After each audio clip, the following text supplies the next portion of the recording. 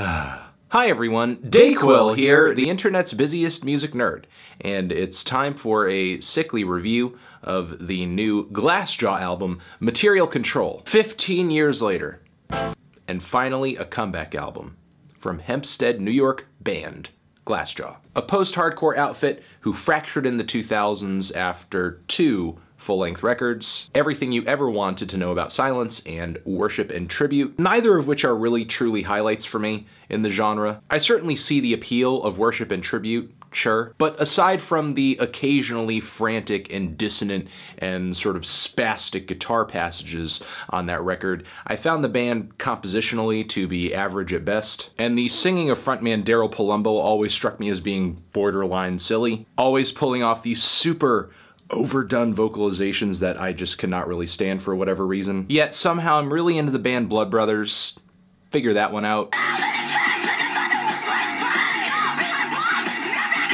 In the 2000s, I think it's safe to say that I respected Glassjaw more than I actually enjoyed them. I thought they were definitely a cut above a lot of the sweeter post-hardcore bands out there that had a strong appeal in the emo community, but they weren't really clicking with a younger me. Like, I was very much more a Fugazi guy, Drive Like Jehu guy, Big Black, or even a McCluskey guy, so as a result, I can't say I went into this new Glassjaw album with the highest of hopes, but I was definitely curious as to how the band would sound after over a decade of studio album silence. And I gotta say, I think they really kind of came back with a vengeance on this one. Some parts of this record are a friggin' barn burner. The band is going full volume on this thing, full density, full energy, full dynamic range. The mix on this thing is thick. Like a cheesecake lasagna? The guitars and bass on this thing are mixed to sound so heavy, which of course are topped with all these wild, freaky, dissonant guitar leads and solos. The drumming is very on point, though a lot of the time I'll say it's pretty lost in the chaos. And miraculously, Daryl has kind of refined his vocal style on this one. While the studio performance here doesn't sound quite as organic as it has in the past, the band is definitely sounding cleaner and sleeker, especially now with Daryl singing sounding like a combination of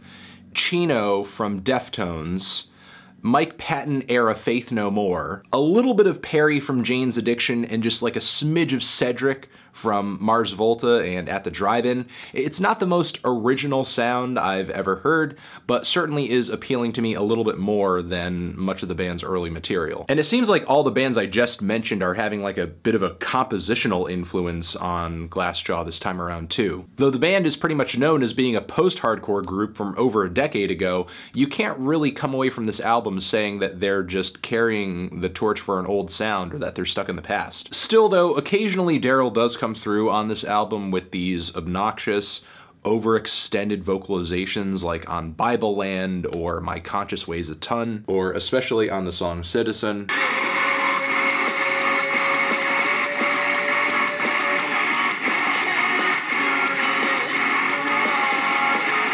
I just do not see the appeal of this vocal style seriously. Extending your vocal notes out to the point where the vocal melody loses any memorability is just kinda ugh. Still, again, I do think this album presents vocal improvements all around. Just keep in mind that's the opinion of somebody who wasn't really a huge Glassjaw fan to begin with. In my opinion, when this album is at its best, it's delivering to listeners these layered, sour, tense verses that suddenly transition into these crushing, riffy hooks that just destroy everything in their path. Like on the multi-phase Pompeii, which, considering the structure of the song, it's kind of progressive. Also the incredibly enraged New White Extremity that kicks the entire record off. And then you have the surprisingly sweet SHIRA, which transitions into a soaring and incredibly melodic and really captivating hook that if there's any point on the album that shows a huge Deftones influence, it's right here. The closing track on this thing is relatively solid too. There are certainly a number of highlights in the track listing here, but there are also a handful of completely innocuous cuts that only seem to pad the track listing out,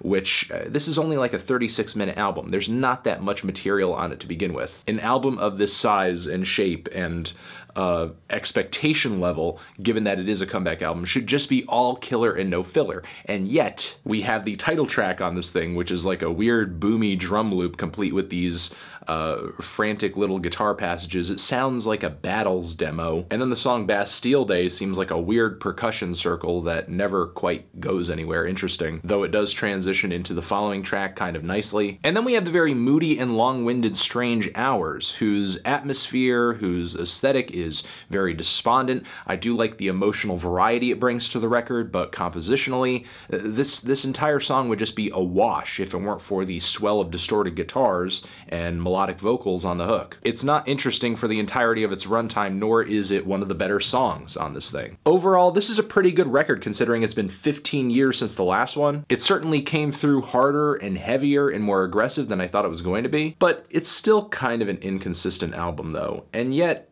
one-dimensional. This album rarely veers outside of the tone that is set at the beginning of the album with the pummeling guitars and the wailing lead vocals, and when it does, it leads to some of the album's most awkward moments. I do hope that Glassjaw continues though. It does seem on this record they wanted to give fans something different and show them that after all these years, they're still willing to continue to evolve and take risks, as opposed to simply just pandering and doing what they've done all along. As long as they continue to maintain that mindset, there's always going to be a chance for interesting music coming down the pipe.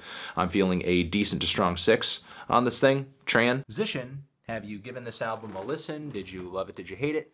What would you rate it? You're the best. You're the best. What should I review next? Hit the like if you like. Please subscribe and please don't cry. Just leave a thoughtful comment down in the comments if you're feeling thoughtful. Dog barking. Over here next to my head is another review that you can check out, or you can click on the link to subscribe to the channel. I'll see you guys in the next one forever.